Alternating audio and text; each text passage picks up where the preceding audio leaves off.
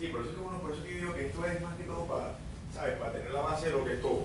Pero claro, uno aprende en... Pero si estás ya a este nivel, debería por lo menos un balance scorecard de riesgo es importantísimo. Capaz touches upon it. ¿Ah? Capaz lo explica él. No, porque le vi la cara cuando se lo dije. Claro, Hice como, ¿ah? Sí. Sí, hizo como, ¿no entendí? Sí, es que de verdad que uno aprende en la calle, pues, en el trabajo, dándole. ¿Y nunca has trabajado con un development company? Bueno, yo he hecho development. ¿Tú has hecho development? Sola, sí, yo he hecho development. De hecho, he hecho un par de edificios aquí. En North Miami Beach, en North Day Village. ¿Y qué tal el negocio? ¿Te gusta? O sea, ¿te gusta lo que es el development mental, pues, o sea, encargarse de todo? Sí, me gusta, no me disgusta. Me gusta más estar del lado financiero, no del lado de estar por ahí, claro. rompió que otro. Estar lidiando con la ciudad, la vaina. Buen provecho.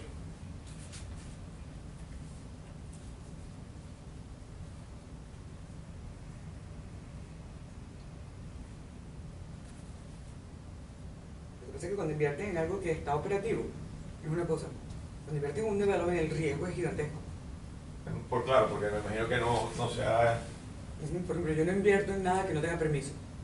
Yo no invierto que ya se hayan ejecutado todos los permisos, pues. Sí, yo no invierto en el sueño del developer. Claro. Yo invierto en algo que tenga permiso. Claro. El tiempo que te puedes pasar en permisología y en el sueño del developer, ese tiempo yo no me lo puedo, no lo puedes perder, claro. No me lo puedo, ni de casualidad. Claro. O sea, yo no invierto en lo que llaman greenfield o en brownfield, porque realmente es brownfield. Es algo que ya está más o menos avanzado, pues. Que está más o menos avanzado, si no, porque no me da tiempo. Okay. En la vida de una inversión. Y porque el riesgo entonces es mucho más alto. Entonces cuando yo hago un balance scorecard digo, mira, yo para meterme en este riesgo, si le dan los permisos, si es histórico, si entonces se encuentra bajo una ruina.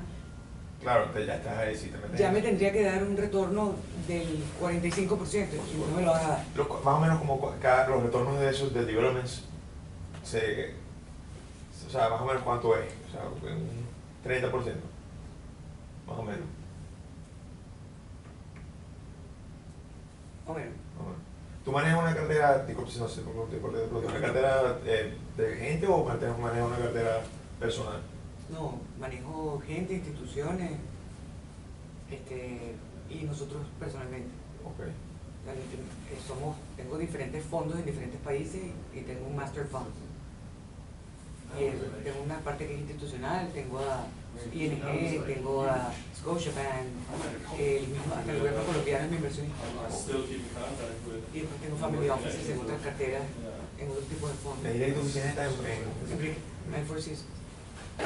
Bueno, si te importa un día que yo pueda pasar a ver y a visitar, a mí también me interesa mucho y o sea, mi familia más que todo está más que todo en bolsa y en bonos, en cosas así, pues. ¿Cuál es tu apellido? Maroso, Márquez. Sí. Entonces, y yo ahorita que estoy creciendo, yo, de mi familia, de parte de madre, soy el único hombre. ¿Cuál es de los Márquez? Capaz conoces a mi tío, Sixto Márquez. ¿Al tigre? Ese es mi abuelo. ¿Ese es tu abuelo? Ese es mi abuelo. Mi tío es... Mi mamá es la mejor amiga de... ¿Cómo se llama la hermana? De la hermana de mi abuelo. Sí. No sé, tú de Él es de... me puedo matar si sabe que es mi abuelo. O sea... Y la hija de él está casada con René Brillenburg. Ah, Paula. Paula, esa es mi tía. ¿Esa es tu tía? Esa es mi tía. Yo soy socia de David. De David, el hermano. Ok, ok. Que está casado con Pamela Pineda. Ya, claro. Ajá. Sí, claro, David. Sí, el hermano de René. Ajá. Sí, claro, es mi tía. Paula. Bueno, entonces, ¿me entiendes? Eso me interesa a mí mucho porque quisiera diversificar, pero ya más me gusta lo que es el real estate, lo que es levantar un edificio.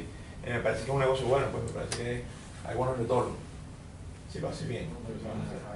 Entonces me interesa ir a ver cómo trabaja todo, porque en verdad yo sé que esto es motivo. René hace también cosas en Sí trabaja, pero no con José Ramón. ¿Sabes quién es José Ramón?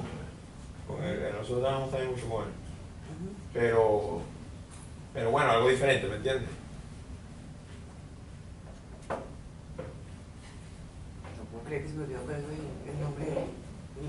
soy bebé y la mejor amiga de mi mamá. Que es la hermana de tu abuelo. De mi abuela. De tu abuelo. De mi abuelo. Ajá. Que yo no María sé- Teresa. María Teresa. Ah, María Teresa, pues. Que yo no sé muy bien el nombre de mi. Yo conozco la parte de mi abuela mejor. Mi abuelo, yo no sé si sabe, pero le dio Alzheimer hace que ya casi 12 años. Sí, mi amor, yo era muy chavito, pues. Pero sí, seguro sí. Le digo a mi mamá, pues, me dice. Qué pequeño es el mundo, ¿eh?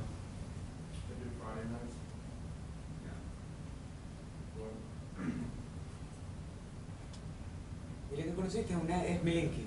Es Melenki. Es Milinki, Smilinski. Ok, Smilinski mi apellido. ok, lo voy a decir. Ajá. Lo voy a decir.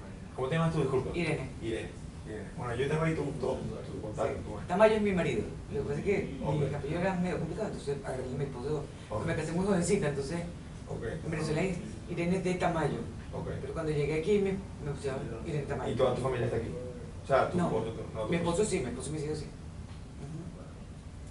¿Tus hijos estudian aquí? O sea, están ahorita en Miami. Gulliver. Ok. Ese era mi hermano. Buen colegio.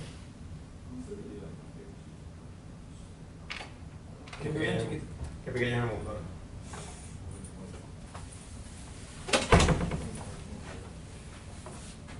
How small is the world? We almost ended up being family. Sí. Say again? How small is the world that we almost ended up being family? No kidding. Yeah. Okay. Sorry this thing is so badly marked up. Don't worry. Don't worry. You expect any, oh, thank you very much. I was gonna ask for a I few mean, more of these things. I really don't know what I'm expecting. What happened was the first time I ordered the book, the shipper made an error, and when he posted it, he sent me an email. He's like, this book was already sold out. I'm sorry, blah blah blah. So I had to reorder it, and now, like I told you, they gave me the span from like the 1st of October to the Yeah, that's 17th. right. You usually get more real target date. So I mean, hopefully I'll get it this week. I think I I will. certainly don't need that back for a while, so you take your time with it. I'll read for sure. I'll start reading chapters 1 through 6, or chapters 1 through 5, which were the ones that I missed. Yeah, I know the chapters are the same for what The I'm same gonna as talk the about for 7th, next time. because I got the 7th also. This is the 6th, right? Got the what, I'm sorry? I got the 7th edition. I think.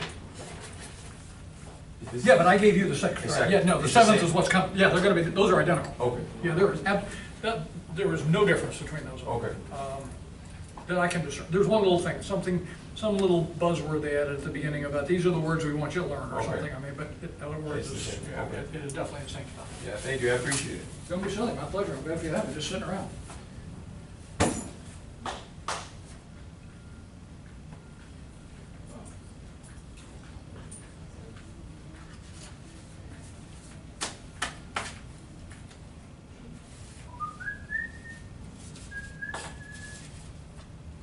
We're gonna have any field trips? I'm sorry? Field trips? No? No field trips? Say it one more time. What's the last word? How many what? Field trips. Field trips? No, I'm sorry. We're gonna be very lucky to get through this whole book. I wish we could.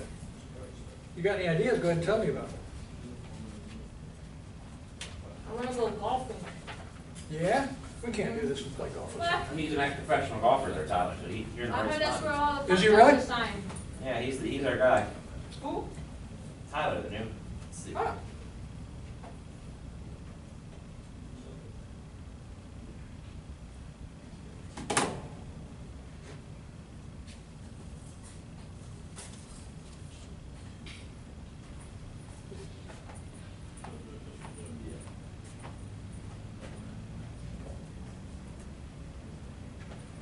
Oh, I didn't do that.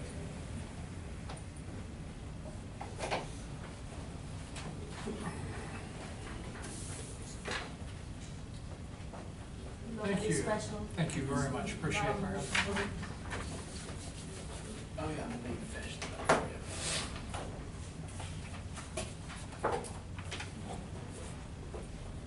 Have you gotten to meet with your mentor? One time, a while ago, I haven't been back since.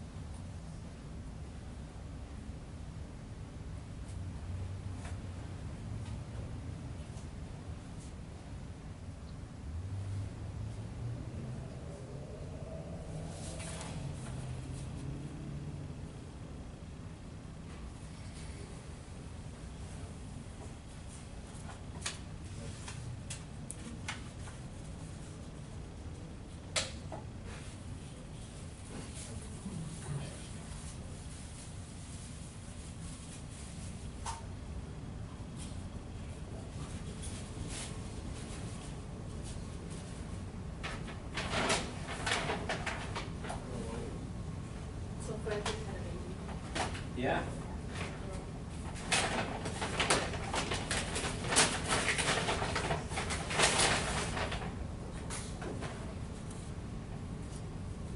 Such exciting times. When are you gonna have one?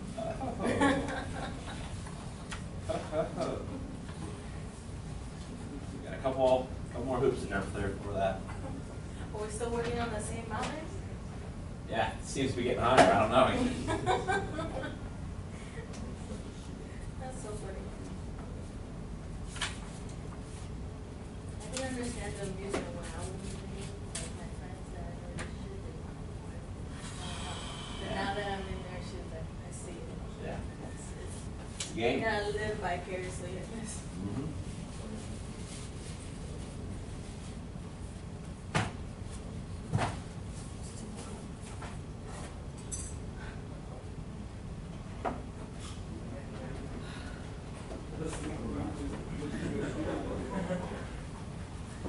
I ended up being. Oh, I still- Yeah, I've seen you take, you do a good job of presenting it. It's just putting it together. It's not, everything's black and white. Yeah. But you get to the point. That's the good thing. Thank you. I just want something, you know, give me something that pops. You got the new one? Yeah, man. Give me something Nice. that pops. I don't know, you grab it and see for yourself. See the bend, Holy see the bend. moly. I think it's huge. Plus, Yeah, let's do the bend test. No. Is it supposed to be? That's- Supposedly, that's what they, It's- but I that's heard a- people were going there. Supposedly and out of breaking everybody was 9 people who came better band. yeah, they made like. You have to put like a lot of force, or you have to Right. wear skinny jeans where you know this tight. So I don't think it's gonna bend. Overall, it's insane. It's big. It's too my big. question to Too you big? really is, Nah, man. No, you got a big I love it, dude. my question to you really is You're all the for not very phone hard, man. You different? got the old one. Besides the size, Yeah, is the I'm phone different? I mean, man, look, you can do this, Let me see what they which do. is kind of Give me something new. What's new about that? But that's what you can. You do got this it too? Has to be one. Why am I gonna buy this? You want to see I don't who's like bigger? It looks neat though. Fucking eat this, man. Give me something new. Give me a new feature. It's stupid, but I like it. You can do this, which Oh, you can go. you got your messages here, and then you got the actual conversation. And That's all what we do with Galaxy already, though. You see the things that they get new. It's stuff that we've been doing for years. Yeah, a little skinnier. Well, and- it's- the next it's big thing huge. is already here. It's already here, man. Galaxy. The Galaxy, you do that? Yeah, we do that. No, you know they say Can that you it has the split same screen it? features supposedly. Can you Does that split like- screen certain things? No, I don't know if you can do that. Man, you guys are missing out. Juan, yours is skinnier and longer than mine. It is. It is. Man, I was about to change it for the 6 for the normal one because I thought it was too big. Nah, man. You need a case for that thing though. I had a case, but it just made it. Don't let huge. anybody tell you So- differently. Size matters. Oh Lord. But no, man, it's the same thing it's the same thing as a 5. It It's just a, looks really a good. slimmer phone, you know. It supposedly has a faster processor, and blah blah blah. You know, Easy. that's I like how he words that supposedly.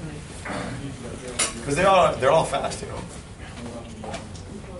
That's how I tell them. Look at it. Man, these things are so fast now. I don't You gonna care. get one? What? I don't care until all my apps start to slow down. Wait for the iPhone 7? The next big thing. Super big. The Nexus 6 is supposed to be out soon. Is the watch out yet? That's in February. The Nexus 6 or the No, watch? iPhone watch. You know, there's this company that has a really great technology that they do with the Apple and Samsung, where you go to the bank and they can scan your image rather than putting in your PIN, and it has something that they're using like a QR code from the bank, and so it'll just know, okay, that's you, it'll give you access to your account, rather than you taking out your debit card and using your. You know one thing is gonna be nice to Apple Pay. I think Apple what? But this Apple takes it Pay. even further than that. Now you don't even have to do that, they just take out a picture. It kind of goes along with that technology. If Apple gets, if it actually gets everybody to start using the Apple Pay, Yeah. that's gonna be a huge stream of revenue for them. Bro, gonna be like big. Yeah, it's where you just like sit your phone down there. Yeah, I just go like this, and obviously you get like a percentage of whatever. What happens if I steal your phone though? No, man, no. Before See you, his fingertips. no, look, yeah, you gotta. She has like a scan red thing. What's it on her called, phone. Apple what? Let's get started, folks. That's all right. Apple Pay. Thank you. This little bio thing, I got a missing form. For whoever didn't have money, I'd be grateful if you could do it for me by the end of class, if you have that information form about where you went to school and stuff like that. Thank you to those who did. Don't bother you. No. Are you listening attentively? And if you can't find it, there are a couple more forms up here. Chapter 3. I'm sorry, anybody have any questions on that do before we start? Anything we covered? Okay, we're still going to shoot for 4:30. Thank you for the quickie lunch. Chapter 3 is about water, mineral, and air rights in connection with land. They're all real estate principles. They all affect what you can or can't do with your property. We've talked about that real estate means land and all its improvements, but it also means water, air, minerals, etc. The book described an inverted pyramid, and that's a good one.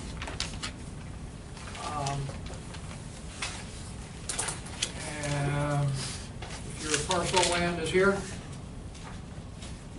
the inverted pyramid down to the center of the earth, all the way up into the skies. You got air rights, you got underground rights, you got your piece of surface land right here. And all that stuff's real estate. So the first one we're going to talk about is water rights. There are basically two kinds of water. There's surface water and underground water. Surface water is what we're going to deal with mostly, because it's pretty hard to locate and figure out the underground water, but it has some relevance. But surface water, pretty obvious where that is and what that is. Lands that front on the water, waterfront, that's where the term comes from obviously, are called riparian lands. Riparian, pronounced both ways. Riparian lands have riparian rights. Riparian rights is the concept that we're going to talk about, because it's the rights of a riparian landowner to make use of the water. Traditionally, riparian means lands that are on a stream, a river, something moving. There's another term, and they've kind of become interchangeable, and I use them interchangeably, and most people I know do, and it's called littoral lands. Littoral, L-I-T-T-O-R-A-L. And theoretically, littoral lands are the ones that border on an ocean or on a lake. And when the distinction is made, usually people talk of littoral as maybe saltwater rights versus riparian freshwater rights. But let me tell you that everybody that I know uses them interchangeably. Either term means waterfront land. Littoral rights are the same as riparian rights. Rights of the waterfront owner to make use of the water.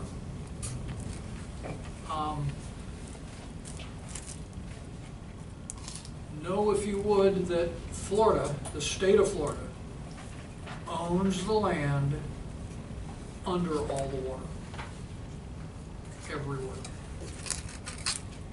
Under your canals, under your lakes, under your rivers, state of Florida. sell it. If your land totally surrounds a lake, it's a little different. But basically, Florida claims title to all submerged lands under navigable waters, and that means any water on which you could navigate a craft. Not necessarily interconnected. Lake Okeechobee is a bad example. A landlocked big lake like Lake Jackson in Tallahassee, that's navigable water, even though it doesn't have a canal that connects it to the Gulf. State claims the ownership of the land underneath the lakes, underneath the water. So that's who your neighbor is a state, if you own waterfront property.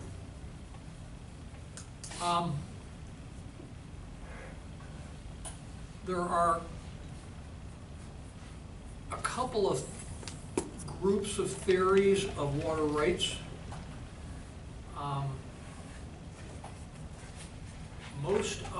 To surface water, we're still talking about. Most of them are called the riparianism states. That's a mouthful.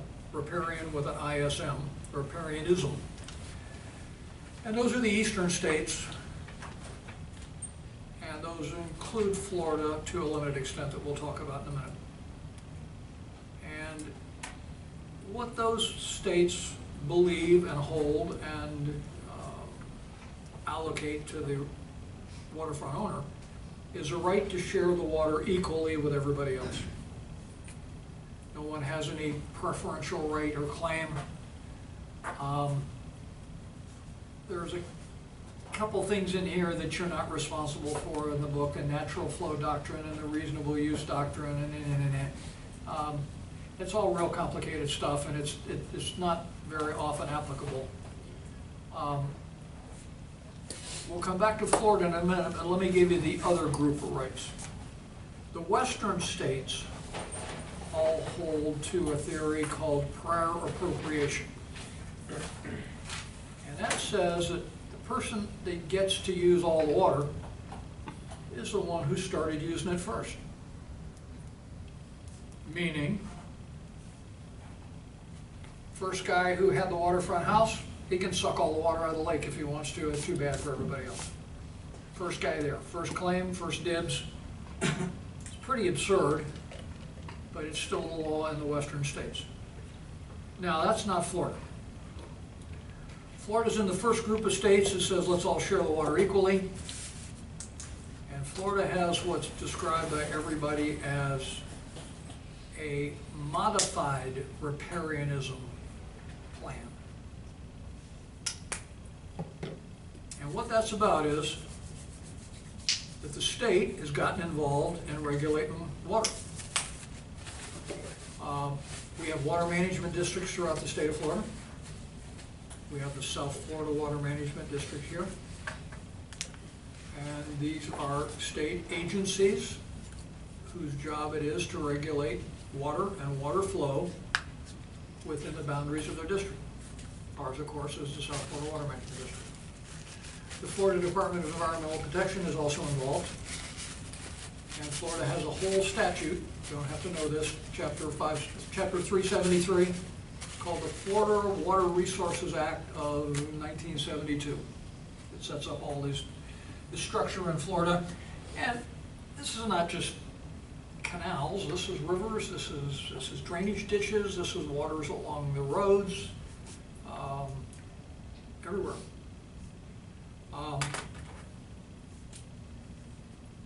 The states that including Florida, often have permits for water. A lot of states issue permits to use the water. Florida does too. Florida's is called a consumptive use permit. Consumptive use permit, they're called CUPs. They're permits issued by your water management district, and they expire. They have to be renewed. They're issued for different terms, but never indefinitely. And these are the kind of permits like sugarcane growers get to drain the water to flood their crops, to drain the water for irrigation, for golf courses and stuff. I mean, all of the uses that a waterfront owner could make, not to take a boat out on his water, but I mean to make use of the water itself, is regulated by the Water Management District. Is that only commercial uses, or I'm sorry, is that only commercial use? consumptive uses, is what you're saying? Yes, Yeah. consumptive uses. The permits are to consume the water, to use it. Other use, like can I build a dock and stuff like that, that's regulated by normally your building departments, except to the extent that you get out over underwater land owned by Florida, and then often you have to get a permit from the state. Now, Florida regulates water in one other way, and you're all familiar with this, and this is when we have a drought.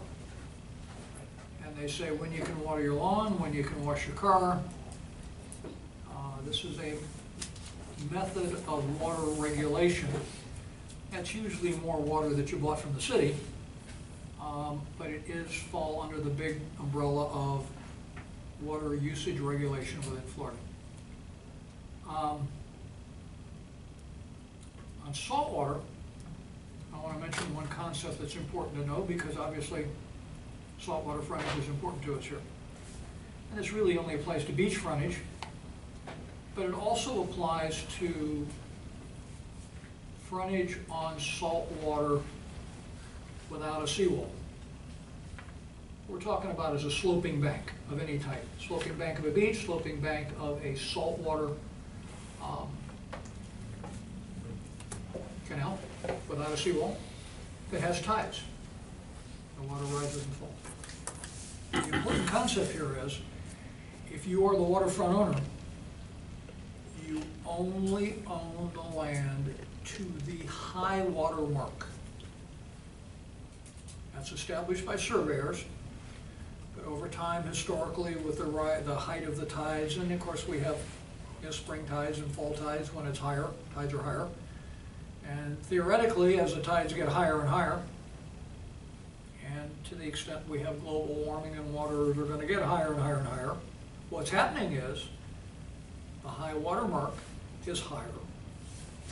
And if you are the waterfront owner, you own less land, because Florida then owns the land below the high water mark. So at low tide, the distance between the high water mark and the low water mark, that's owned by Florida. And of course, continuing, Florida then owns the land under the water anyway. And in an oceanfront situation, that it applies all the way out, obviously, until the federal government takes over, which is traditionally the 3-mile limit, but there's a 12-mile limit, and there's different rights of the feds in the state and those districts. But I mean, basically, if you're the waterfront owner, your neighbor is the state at some level. Yes, sir. So would that constitute a taking by the state if the sea level rises? I wish you luck with that. I guess not. No. No? No. I mean, you mean such that you, follow me through on that you would be able to sue the state because water's getting higher and I'm losing my land here. So state of Florida, you should pay me for that? It's regulatory Well, taking. So what you're saying? They're taking my land, Who took your land? the state of Florida. They didn't do anything to take it. The tides took your land. Yeah. The moon moves around, you know, and the state's but I mean, taking your land right now a lot more than it took this summer because the tides are higher. That's gonna go back. My answer would be no. I don't think you'd get very far with that. So like in Tallahassee, that big lake that drained. In Tallahassee, that what? That big lake that drained for no reason. That was Lake Jackson. That Lake Jackson. Yeah, but totally dry. It went totally dry. State land. Tons of, I mean, I don't know how big that lake is, but it's huge. Oh, monster, yeah. That's all now state land? Yeah, that was state land, and it's filled back up, to my understanding. Okay. But yeah, that's all state land.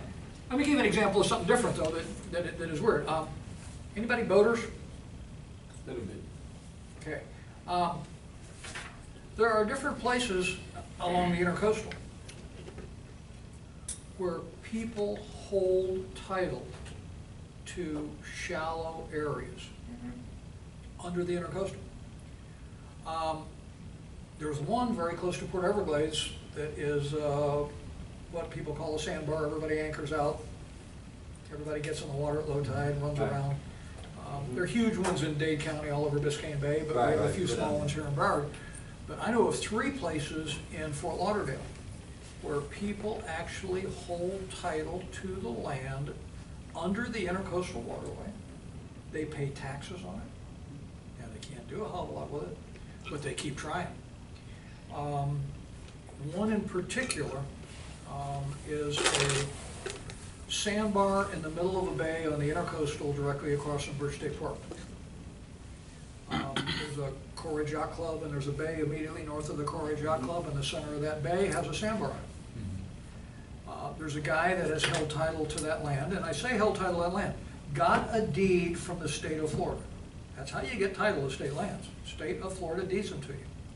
That's not gonna happen today, but long, long ago, people received deeds, thank you very much, to bay bottom, we call it, to land underneath water. That guy who has the title to the land in the middle of that bay across from Birch State Park would love to develop it. He'd like to fill it, seawall it, put a couple of big condos up there. All the homes along Seminole Drive that face that bay that have beautiful waterfront view of Birch State Park and the intercoastal, they're not real big on this. And the guy also happens to own the only vacant lot on that street. And he'd like that to be a road, and he'd like to put a bridge out there to his island. And every year files an application with the city for approval and with the state. And every year they turn him down. But he keeps paying taxes on it, thinking someday maybe I can pull this off. There's another one near Bahia Mar. There's actually 2 near Bahia Mar, the one we talked about near Port Everglades, and then there's one on the other side of the Harborage Island. And these are many, many years ago, properties deeded by the state to old Florida families. And some of these used to be above water. They were, had mangrove islands on them, and they slowly eroded, but back in the old days, the state deeded them out. And the point is, that's who the owner is, and you maybe in the old days got a deed to some piece of underwater bottom. That'll never happen today. How do they assess that? I'm sorry? How do they assess underwater land like that? It's a good question. I don't know. It's certainly not very usable. The guy who owns the one closest to, I'll tell you who it is. You've heard of the Bryan Homes restaurant? Downtown right here on the riverfront, the Bryan Homes. The Bryan family was one of the old original Fort Lauderdale families with the trading post and the big old house, the Bryan home on the coastal, on the New River.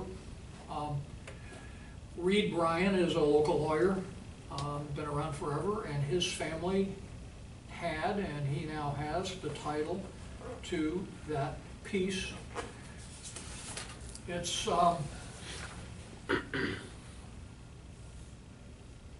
it's south of the Los Olas Islands that heads south.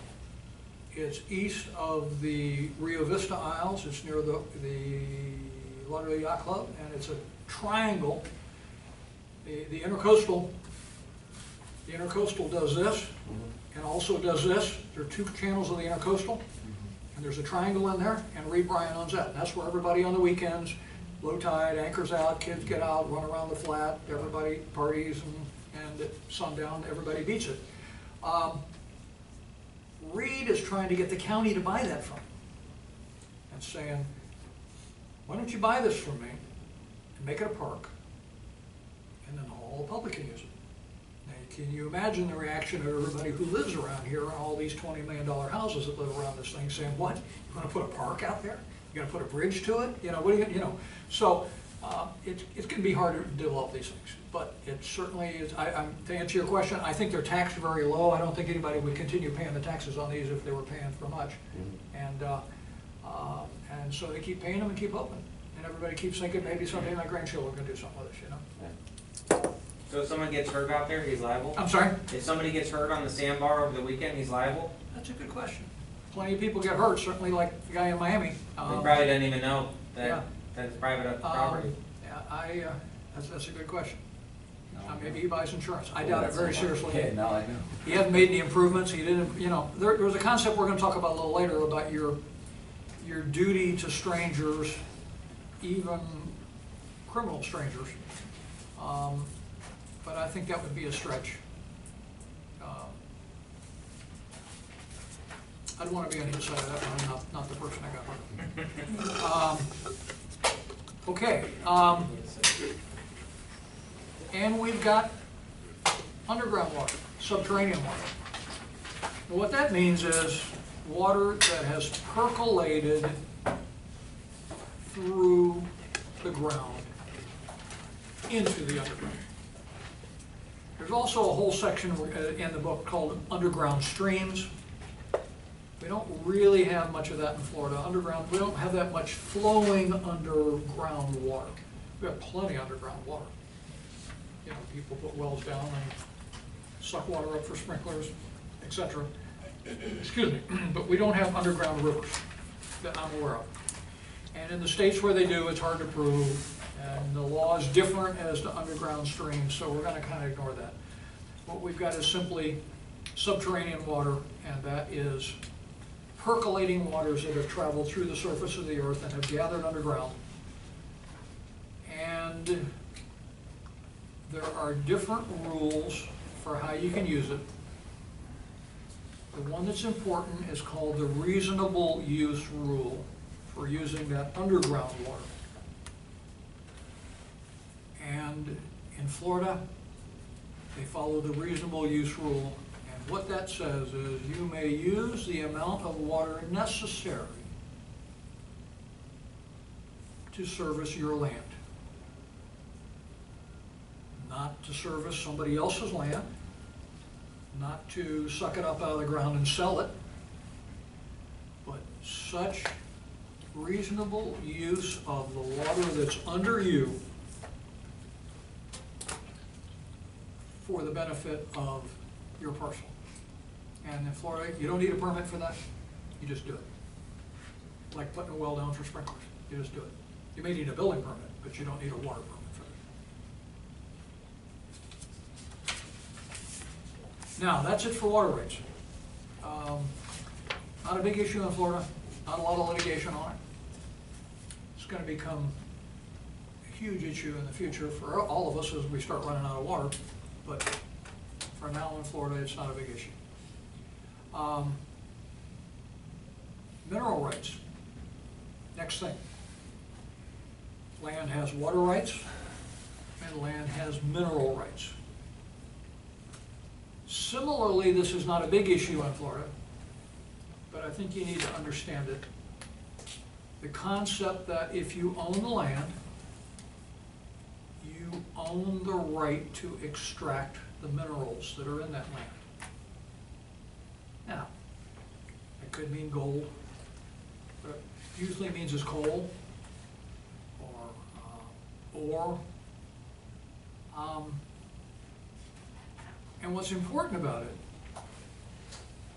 is that these mineral rights, which the surface owner owns, can be separated from the land. You can own the land and sell the mineral rights to somebody else. That other person owns the mineral rights, but not the land. There are 4 ways to do that. They're outlined in your text. I don't want to go through them and tell you which ones are important to know and that we use and which there aren't. First thing is pretty obvious. The mineral deed. I own the land, and I'm deeding to you the ownership of all of the minerals that are on my land or under my land. Remember, we're talking about digging down, mining, excavating, going down deep, theoretically to the center of the earth. All those minerals, you can sell them and still own the land. That's the most common way. And then those mineral rights can be transferred to person to person to person. Once you've separated the mineral rights from your land and sold them, whoever you sold them to can sell them to B and to C and to D, and they sell them, transfer them broker them, whatever. Not a biggie here in Florida, but it happens. The other way to do it is to reserve the minerals when you sell the land. It's called a mineral reservation. When I sell you my land, but I'm reserving the minerals, I'm keeping them. You end up with the same situation. One guy owns the surface land, another guy owns the minerals. But you get there two different ways. Same concept. Somebody separated the minerals from the ownership of the land. And in each case, they can each then be sold separately. Land keeps moving, minerals keep moving. Maybe they end up back together, maybe they don't.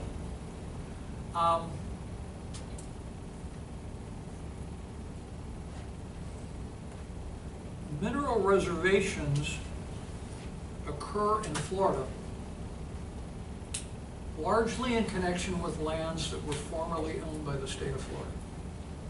Rarely in any other way. It used to be that when, without getting a length into the history of land titles, Florida owned all the land, of course, at one time. And in order to acquire title to any piece of land, the state has to have deeded it at one point. You know, the U.S. got Florida from the treaty with Spain, and the U.S. owned all of Florida. In the U.S., then Florida was formed, the state of Florida was formed, the U.S. transfers all the land in Florida to Florida, and Florida owns all the land. Every piece of land that you see developed anywhere, here, there, everywhere, at some point, the state of Florida has deeded that land to somebody. 100 years ago, 150 years ago, I don't know when Florida was formed, way back. And if Florida hasn't deeded that land, well, then number one, they still own it. But number two, when they do own land, when Florida deeds land to you, Florida reserves the mineral rights. State of Florida says, I'll be glad to sell you the land, but if there's ever any minerals discovered there, Florida owns it. Now, over the years, one by one, Florida has started releasing those mineral rights. They were a real problem in the old days, and they're still a problem if they're coupled with what's known as the right of exploration. If you own the mineral rights in my land, I don't really care, because I'm never going to go dig up any minerals. So what? But if you have the right to come back onto the land and explore for it, then I got a real problem. You start digging, tearing up my land, looking for minerals. So a mineral rights coupled with the right of exploration is a real issue. Florida, long ago, said, okay, we give up the right of exploration. We, the state, will not come into your land and dig holes looking for gold. But if you ever find any, thank you, we own it. And then they started saying, okay, we own a quarter of the mineral. So they figured out pretty quickly, well, if we reserve all the minerals, why the hell should the guy dig it up and find it for us anyway? So let's start reserving a quarter of the mineral rights. Maybe the guy will dig for gold and we'll get a quarter of it. The important thing is Florida has begun to release those rights. And in any parcel that you're going to deal with in a residential subdivision or something, those long ago have been released. But you start dealing with land out in agricultural areas, and Florida may very well have the mineral rights. If it's coupled with the right of exploration, that's an issue. It technically should bother you. Okay, now, there are two other things you can do with minerals. This is definitely not going to happen in Florida, but I want to tell you about them, and they're in the text. There's a mineral lease. You can say, I'll give you the right to look for minerals on my property. And my rent under the lease is royalties. I want a certain percentage of whatever you find. And that's, of course, what we just talked about with Florida, retaining a quarter of the minerals. But under a lease, I'm leasing you the land, I'm not selling you the land. I'm leasing you my land solely for the purpose for you to go look for minerals, and if you find any, give me some. That's a mineral lease. And the last thing is a mineral rights option. And that is, I'll give you the right to explore on my land and look for minerals, but you don't have the right to dig it up. So how do you explore? And under the mineral rights option, it says that you then have the option to negotiate with me the right to buy them or the right to lease them. And usually the option price is set in the document. So the point is, I'll go look for them, because I know that I have the right to buy the minerals for a certain price, or I have the right to, under royalties, extract them. Otherwise, there'd be no reason for me to go find them for you, of course. And under those deals, you don't have any mineral rights immediately, but you have the right to get mineral rights if you find some. This stuff is pretty obtuse, but it's important to understand that, most importantly, land has mineral rights, and those mineral rights can be separated from the rights of the surface owner. That's what counts. You say Florida does not have, you do like mineral leaks? Say again, sir? You said Florida does not have like mineral leaks? Well, I just think, from what I understand, it's not sophisticated enough a business in Florida. There's not enough minerals around. Now, maybe I'm missing something I haven't heard about. Certainly there are quarries around the state, but usually in quarries what they're doing is taking out rock and taking out fill. But that's not really thought of as minerals. And in my experience, I've never seen a mineral lease or a mineral rights option for Florida. That doesn't mean they don't exist. There's just not much of this going on. Will this It be ain't something like West Virginia or, a coal. Will this be something like oil companies would do a lot with, if they know there's oil on land, say up north, they can lease the land and then dig for the rights, dig for the oil. Let me say to you that the whole next section is called oil and gas rights. And theoretically, we were going to talk about that, but I crossed it out and said, it just doesn't happen. In my experience, particularly in South Florida, nobody's drilling for oil and gas, and there's no lawyer that I know of that knows anything about this stuff, because it just doesn't happen. So to answer your question as to oil, I honestly don't know. And there is a whole body of law on oil and gas rights. I mean, if you can imagine in Texas and Oklahoma, and they have all these theories of who owns it, because this guy's got a well over here and he's sucking it from under this guy's property, and I mean, it's ugly and nasty and litigious, and it's just a whole body of law that I thought, I don't want you to have to learn it. I didn't want to have to learn it to teach it to you, because it just ain't gonna happen, I don't think. So, that's all I have on mineral rights, and I'm skipping the section on oil and gas rights just because I think it's irrelevant. But the next section, I think, is very important, and I think this is the future. It's air rights. Air rights are big.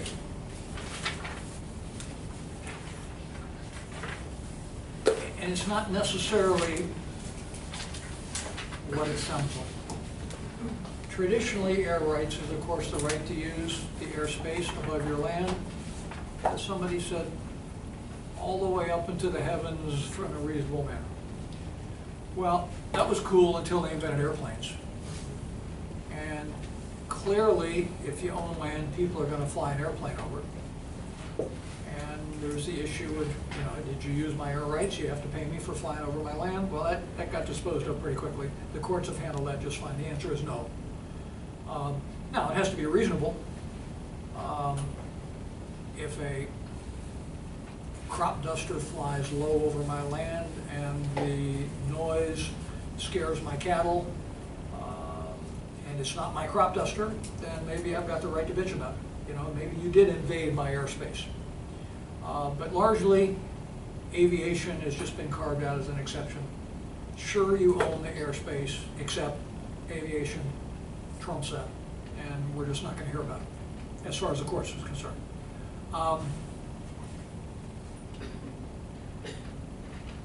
The reason it's important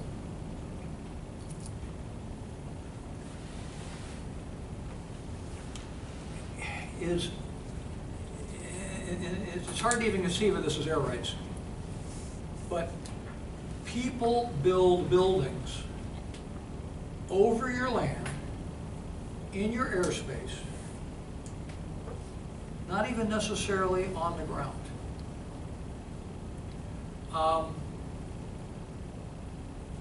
I-75, I-85 through downtown Atlanta. Anybody's driven that? You drive under all kinds of buildings. Big, fancy apartment buildings, office buildings, glass, shopping centers. Those buildings are all built over the interstate. Those buildings are built in airspace purchased from whoever owns the land under the road, state of Georgia.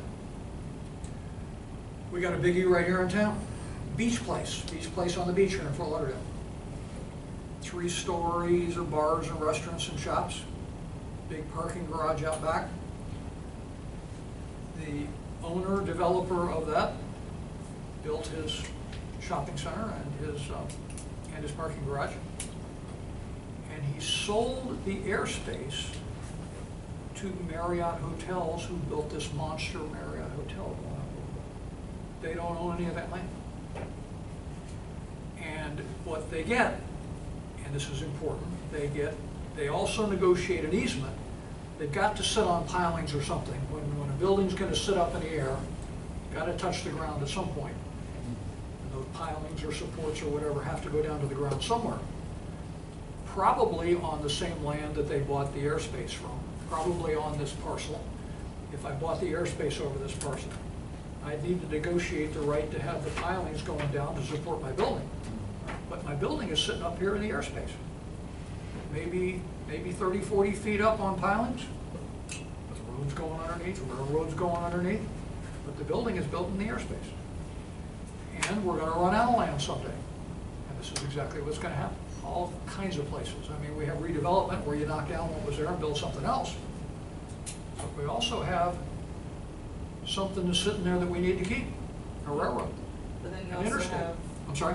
I was saying you also have transfer of development rights as well. You mean separate from property? Yes, that's a concept that we'll get into when we talk about land regulation by governmental bodies. But right now, I'm just talking about the different rights of property owner and the right to the air above your property, and like mineral rights, you can sell the airspace. You can lease the airspace. And it could very well be, in a situation like this, that the building is big enough that it's over several parcels. And the easements for support could theoretically be out here in pilings. But you gotta buy this guy's airspace in order to be entitled to occupy the airspace. It goes further, and the text talks about, and I guess this is related, the right to sunlight. That's your airspace. If somebody blocks your airspace, they block your sunlight. And there's litigation over stuff like that. What if you build something that puts me in the shade? In any event, this is going to be a biggie in the future. And it's all over New York and Chicago right now. The reason I mentioned the Atlanta one is just because I figured everybody's driven through that interstate. You go right under these buildings. You just, like, wow, there's a building right in the, from a distance it looks like you're driving right into a building. And theoretically, we got the same thing down here with the tunnel. The new tunnel that is the extension of the airport's south runway, going right up over. Now, I don't know who owns the US 1 right away, and who owns the runway, but I mean, we got the same concept there. And the air rights over the US 1 is now an airplane runway going right over top. Okay. Now there's one more section of stuff at the end of this chapter. And I'm not sure why it's here, but they are important concepts. They're called common law limitations on land use. And there are three important concepts I want to talk about. They're not your rights of the landowner, but they affect rights of the landowner. And that's the reason they threw them in here, because I don't think they had another chapter for it. The first one is nuisance. There's a huge area of the law called nuisance. And nuisance is technically defined as an unreasonable interference by one party, the landowner, with another's use or enjoyment of his land. What that means simply is, in this context, you use your land and you annoyed your neighbor. That's called nuisance. You can be sued for it. You can be held sometimes criminally responsible for it. Barking dog. My dog is barking and bothering the neighbor. That's a nuisance to the neighbor. Now, dog barking was a traditional example, except now we've got ordinances that regulate that. We've got a city ordinance that says if you got a barking dog, dog pound can take your dog away and stuff like that. But it's a valid concept. Noise is a better one. A noisy party. You have noisy parties on Saturday night. Lots of loud music. Bothers your neighbors. That's a nuisance. They can call the police to say try to make them stop it. But if you file suit against your neighbor, the cause of action is called nuisance. So nuisance is doing something on your land that annoys your neighbor. Going a step beyond that, the next step is trespassing. And we all know what that is. And that's when the book calls it wrongful invasion of somebody's property. Well, hell, it's setting foot on somebody else's property. That's trespassing. We all know what it is. But as a legal term, and it's a legal action. And you can sue somebody for trespassing on your property. If you own the property, somebody trespasses on your property, they have interfered with your use of your property, and they can be liable for trespass. Now, this is not just calling the police saying he's trespassing. You can sue somebody for trespassing. But this is not just, in our context, this is not some guy walked across my yard. This is, you built your building so close to the lot line, it blocks my sunlight. It blocks my ability to see the ocean. I can't see the ocean anymore. You have trespassed on my rights if anything you did at all set foot on my property. If you just did it on your property, it's a nuisance. If you do it on my property, it's trespassing. Okay. And lastly is this concept that we touched on a moment ago, premises liability. And I'm really not sure why this is here, but we got to talk about it. If you own a piece of property, you can be liable to people who visit your property and get hurt,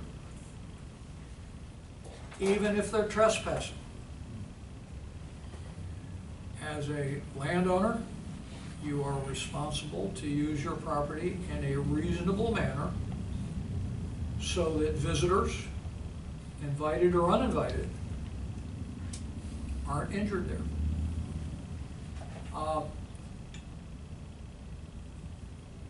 This is really a concept from the area of the law called torts. You don't need to know that, T-O-R-T-S. Torts are all the things that you can do to get sued for. Touching somebody. Personal injury lawyers do this stuff. These are the, somebody gets hurt and they come into a personal injury lawyer and they say, I slipped and fell on a banana in a shopping center. Great. Let's sue the owner of the shopping center. That's premises liability. Everybody who owns commercial property has insurance against stuff like this. This is what you get your liability insurance for if you own a house or you own a building. That's your liability insurance. What if somebody gets hurt on my premises and sues me for it? the law has gone on and on in this area into absurd extensions. Hell, we had a case in law school where a guy set up a trap gun for somebody who was burglarizing his property. Inside the door, he set up in a chair, rigged up a shotgun and a string to the door, and whoever opened the door, well, he was held liable for that, to a burglar. It was your property, somebody got hurt on it. This is all the kind of stuff the courts get into. Was it reasonable to you, for you to expect that somebody might come onto your property and might get hurt? Yeah, well, this guy knew somebody was coming, that's why he set it up. That's why they held him liable. Would he be held criminally though? I'm sorry? Homicide? Wouldn't that be criminally homicide though? I don't know whether it killed him. The case that I read was civil liability for damages. Oh, so he's a It would be a different case if he were prosecuted. You know, the state's attorney might prosecute you for murder. Yeah. What I'm talking about here is premises liability for money. Yeah. If somebody gets hurt on your property and then they sue you for their damages. What if an animal, like, what if you have like a big dog? I'm sorry? What if you have a big dog and someone trespassing gets hurt by the Oh, dog? you absolutely Yeah. can Yeah. get sued for dog bite. Oh, yeah. No question about it. And there's a whole area of law on that. But you know, there's the every dog gets one bite. Do you know he was dangerous? Did you have a sign? Did you have no trespassing? Did you have a bad dog sign? Every dog gets one bite is a real thing? There has been traditionally the law that every dog gets a bite to the extent that the owner then is on notice that he has a dangerous dog. One bite. Until then, you didn't know. Right. Okay? Every dog gets After one you, bite. that's a huge thing in dog bite cases, is to prove, yeah, he's bitten 7 other people before. Didn't you realize he was gonna bite me? You know? But if the guy comes back, but he's just a puppy and he never bit anybody, you know? That's the dog bite law. There you usually get 1.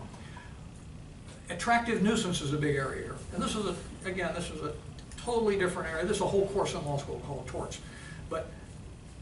But attractive nuisance is a big one. What if you build something on your property that is so attractive that it's going to bring people? You didn't intend for them to come. But what if I build a Ferris wheel on my property? Hey, I always wanted a Ferris wheel. Isn't it likely that some kids are going to jump over the fence and get in that thing and get up to the top and fall out and get hurt somehow? Probably. That's an attractive nuisance. Swimming pools are a biggie in the attractive nuisance area. You build a swimming pool, you should have known the neighbor's kid would jump in there and drown. You should have known. Well, yeah, that's why we have fence laws. That's why we make you screen pools, and we have rules on all this kind of stuff. But we have a whole area of law on that. This is not real estate law, but this is, if you own a piece of property, this can happen to you. And this is why you have liability insurance, and you look at your homeowner's policies or your condo renter's policies, and they're all about the liability section of your policy is to cover you when somebody gets hurt on your property, whether it's a delivery man, a lawn man, it happens. Or the kid Mailman? diving head first into an empty pool. Absolutely. And yeah, there's one on draining your pool. Mm-hmm. You should have told everybody the pool is empty, because a kid might jump in there at night. Anyway, those are 3 kind of adjuncts to what can you do with your property. Well, these are 3 things you can't do. You can't hurt somebody, trespassing, and nuisance. Now, there's one thing at the end of this chapter that I really liked that I want to talk about, and I'd like those of you who have a text with you to take a look at with me, because I think this is incredibly well written. And if you haven't read it, I recommend it to you. It is, well, I didn't write down the page, it's the last page of this chapter, last page of chapter 3. 64, right? 64, did you say? Yeah. Thank you. And those of you with the 6th edition or the 8th edition, I don't know what page it is. We'll figure it out. Changing landscape.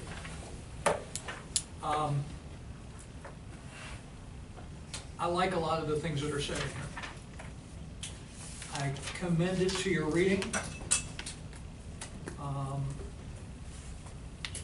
As I know you know, the name of this course is Real Estate Law and Ethics. and it's not my job to sit here and preach to you what you can do with your property. But there's some really good thoughts in here.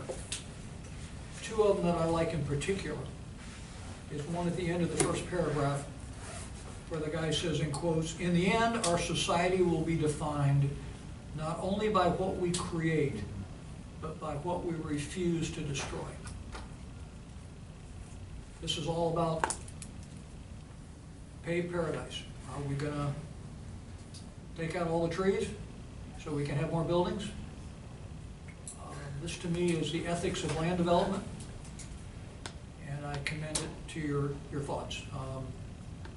I don't mind being called a tree hugger, even though I've represented developers all my life. I was always proud of the fact that my developers were knocking down something old and building something new, as opposed to wiping out a chunk of the Everglades and making land and houses out of it. There's a good concept in the middle of the paragraph, on the middle of the right-hand side. In quotes again, they say when a developer comes in and presents a development proposal and somebody says, "What is on the land?" Most people say nothing. The author says here, no, not nothing. There's soil, there's water, there's plants, there's animals. There is stuff on the land right now. And we need to pay some attention to that. In my mind, not every piece of land is destined for development. Thank God we have national parks and state parks and city parks. But that still doesn't mean that those things that are not yet parks ought to all be paved. So I commend the reading of this to you. I think it's excellent, and I think it's well done, and it's a topic that we're going to touch on a little bit, I hope, every now and then, as we stumble upon it. But that is the ethics aspect of this course that I hope will ring a bell with you. And that's it for chapter 3 as far as I'm concerned. Does anybody else have any comments or questions before we move on? I just had a comment about the whole thing of having like with the swimming pool. I did a restoration on the house and I was getting my final inspection. I didn't touch the fence, but we restored the pool and we couldn't get our final inspection because the lock on the pool gate wasn't working. And that's when I realized how important that was. Interesting. You know, so. And that was from the city inspection? That was from the city inspector. As a part, but not as a part of pool construction. Right, not as a part of the pool construction. I mean, we just kind of cleaned up the pool and we restored the house, but we couldn't get final inspection because the fence, the lock on the fence wasn't working properly. And then we had to have self-closing hinges on it so that, you know, once you open it, it comes back and it locks. Snaps back, yeah, Yeah. okay. And I know we've all seen it, and those that don't have a lock on them have theoretically a little kid-proof latch of some type. Right, that then it's up high up up, high yeah. and stuff like that, and that's all, that's all that same concept. Yeah. You have a responsibility to people that you didn't even invite to come onto your property. Those that you do invite, hell yes, you have a responsibility. But even to those that you didn't invite to come onto the property. And that's what liability insurance is for. And we're going to talk in our last chapter about liability of different types of entities, corporate liability, partnership liability. This is very much the type of liability we're talking about. If that happens, you wish your property was owned by a corporation. If it's you, then it's you. And that's one of the huge reasons that people use entities with limited liability is premises liability. There are other reasons, lots of other tax reasons, there are lots of other reasons. But a biggie is you can't ever decide what's enough insurance.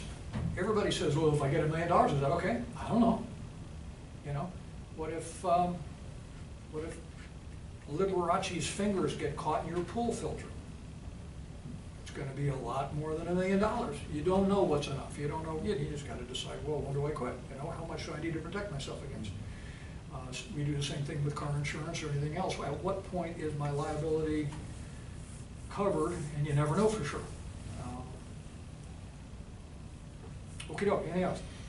why should somebody be responsible for an intruder, so to speak? Like, so I remember a case quite a few years ago where a burglar, I think he tried to hide like somewhere in the garage, and the garage came down on him, or something, like it collapsed on him, and he sued the homeowner. Like, how does that, like, why should I be responsible for an intruder who gets hurt in my home?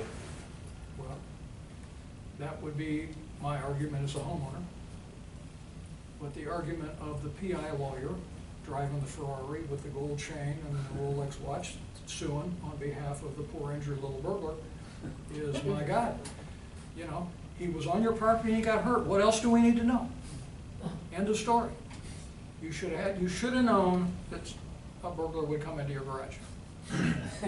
Or could it be twisted to where it's like, all right, this could have been someone you actually did invite into your home, and this whole thing collapsed on them?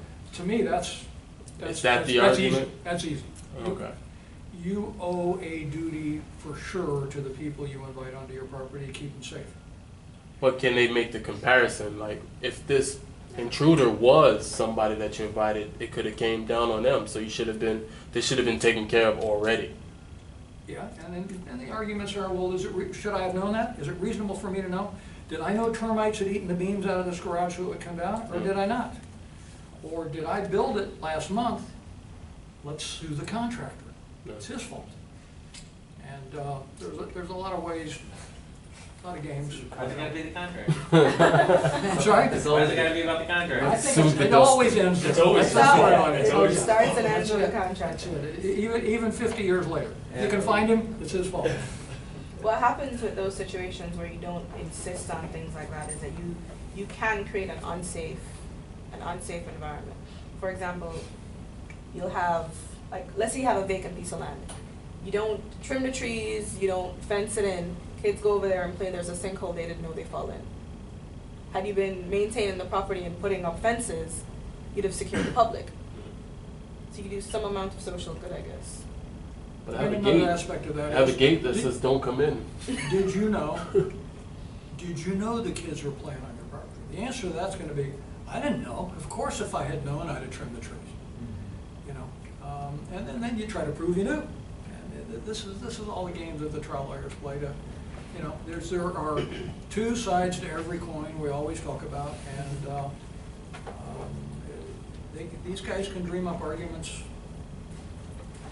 for either side of any issue, of any injury you can ever imagine. Here's why it's my fault, or here's why it wasn't my fault. Yes, sir. Yeah, I remember reading about a case where an intruder fell through a skylight, and they tried to sue because the guy came after them, they tried to sue the home builder. The guy was on the roof and fell through the skylight? A burglar? Yeah. And got injured, then he tried to sue the family that owned the home. Then they tried to sue the home builder because of the skylight. Defective skylights? I don't know, are skylights supposed to support It's somebody? not built to take somebody's weight on it. Not the That's contractor's just fault. the way, it's the same thing with the contractor, they're just trying to go after whoever they can and not, be liable Everybody's trying to go after somebody else. Exactly. Yeah, these are great concepts, and these are, again, these are what trial lawyers do, is making up stuff like that on both sides. And why you should or shouldn't have responsibility, and our position as landowners, all we can do is do our best to keep it safe and keep paying that insurance premium. Because if you don't have liability insurance, most important, we'll maybe address insurance later. One of the biggest things about liability insurance is not just that they're going to pay the judgment, they're going to pay your lawyer. That can be the worst part. How'd you like to have to spend 50 grand to defend yourself, even if you win? And if you do win that case as a homeowner, you're paying your own lawyer. So, at a minimum, you lose, even if you win, unless you have insurance. And it's the duty of the insurance company to provide counsel for you. So at least you can maybe, you're still gonna have years of heartburn and hassle.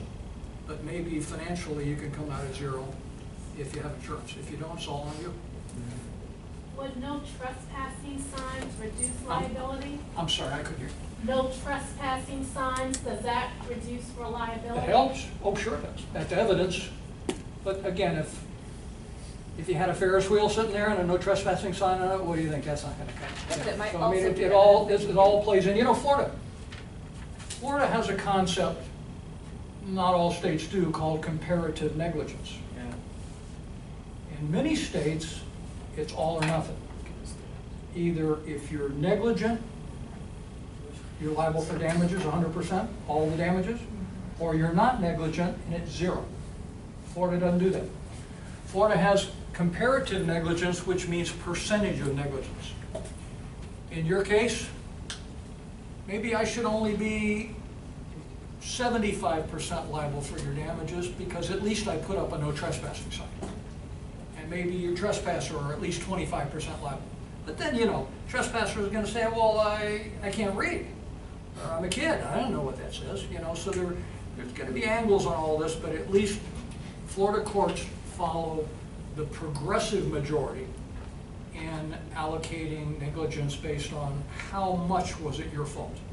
How much was it the fault of the person who was injured, and how much is the fault of the other guy that we're trying to collect from. You know, Florida used to be very progressive, like California, on the cutting edge of all the new stuff.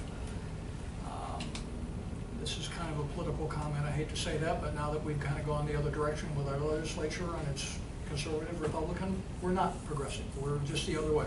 We're the last to follow suit. But Florida was very much on the cutting edge when it adopted comparative negligence. And it helps in our situation of, am I going to be 100% liable for all this, or 0%, or maybe somewhere in between. And that, you know, if a guy has $100,000 worth of damages, well, maybe it was 25% his fault. He shouldn't have been on my Ferris wheel, you know. So at least we can mitigate it a little bit that way. This is, we ought to quit here though, because the lesson in real estate is you can be liable for what happens on your property. And the second lesson is you better have insurance. Okay, next chapter. Chapter 4.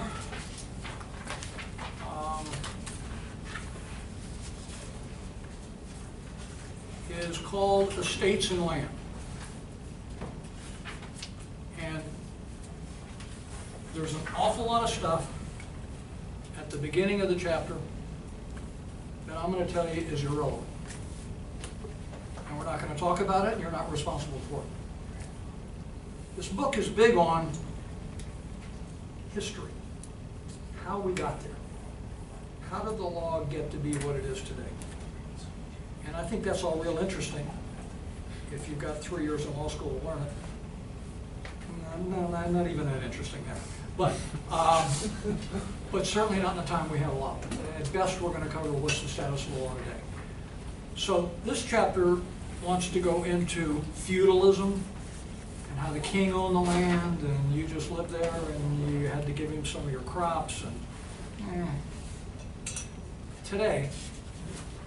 Today, we have absolute ownership of land. We got a name for it. It's what you think ownership means, it's what we all think ownership means. I absolutely own the land. It's called fee simple. It's also called fee simple absolute. And it's sometimes called just fee. And it's sometimes isn't called any of those things. Sometimes just called you own it. And it is the absolute ownership of land in the fashion that we all know it. And what it means is, except for regulation by government or by some of these other principles we talked about earlier, like nuisance and stuff, you get to do everything possible with this piece of land that you own. Fee simple gives you the whole bundle of rights, the whole bundle of sticks, the ability to sell it, to mortgage it, to lease it, to build something on it, to destroy it if you want, to dig holes in it. It's your land. You do whatever you want to with it. That's our concept of ownership of land in America.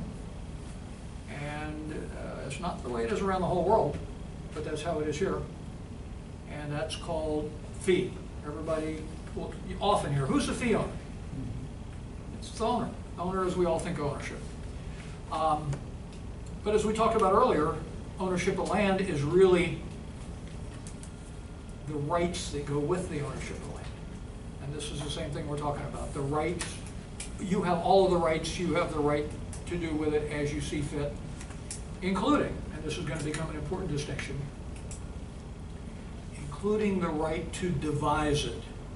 That means to will it, to bequeath it, to decide what happens to it upon your death, whether by will, by trust, by gift. But if you own the fee, you can of course sell it in your lifetime, but you can determine what happens to it upon your death too. That's all part of fee simple absolute.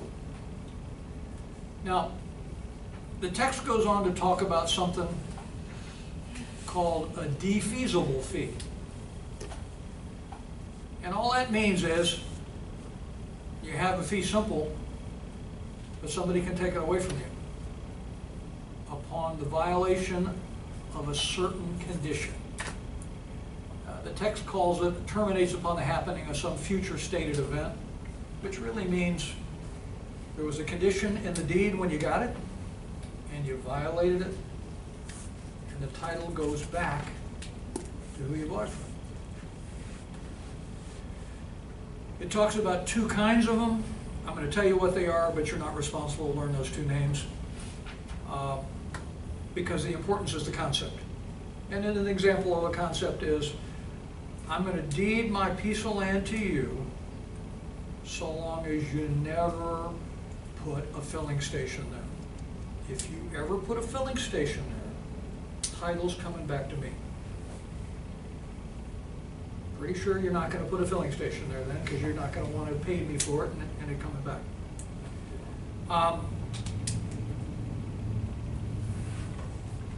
This is separate from something we're going to talk about in the future, which is restricting the use of land. And also government restricts the use of land, and you can privately restrict the use of land. But this is a step way beyond that. This is saying, if you violate the way I'm restricting it, it's coming back to me. And that's a biggie. Doesn't happen very often. There are two kinds of them. There's a fee simple determinable, and that means if you violate the condition, it automatically comes back to me. And then there's the other one they talk about, fee simple subject to a condition subsequent. You don't need to know these terms. That means it may come back to me. Maybe if you violate the condition, it'll come back to me. And maybe it won't. In that case, I'd have to do something to take it back from you, but I'd be entitled to. So is it automatic, or does it come back if I do something to take it back from you? In either case, because you violated a condition. I want to give you a good example of this. I think a good example. It's kind of a stretch, but it affects all of us. It's Birch State Park. You've heard me refer to that before. I kind of grew up in the area of Birch State Park, loved it as a kid, hung out there. Birch State Park was donated to the state of Florida by Hugh Taylor Birch. That's why it's named Hugh Taylor Birch State Park. Actually, it was in his estate, and it went to, I think it was Hanover College or Dartmouth, one or the other. But under his instructions, the land was given to the state of Florida, saying, state of Florida, it's yours, so long as you use it as a park, and so long as you keep the land in its natural state. And that sounds simple enough. Leave it alone, natural state. Birch State Park was full of big, beautiful Australian pine trees that used to grow along State Road 84, you know, big Australian pines. Somebody got the idea that Australian pines are an invasive species. They are not native to Florida. And oh my God, if we have Australian pines in Birch State Park, the land might not be in its natural state, and it might revert back to Hanover College and we might lose the whole park. And the state of Florida, under, I guess, legal advice from somebody, that, oh my God, you got the wrong kind of trees in here and they're not native, came in and took all of the Australian pine trees out of our state park. It was a beautiful green, 60, 70, 80-foot place of green, evergreen trees and needles and pine cones and all cool. They took them all out. All of a sudden we had palmetto scrub brushes about this big and a few sea grapes maybe this big and gorgeous Birch State Park, you know, which is an incredibly valuable piece of property. I mean, you've got a half a mile on the ocean, you've got a mile on the intercoastal and everything in between. You can imagine if all of a sudden that was owned by some private individual who wanted to start selling it for condos and apartments and stuff.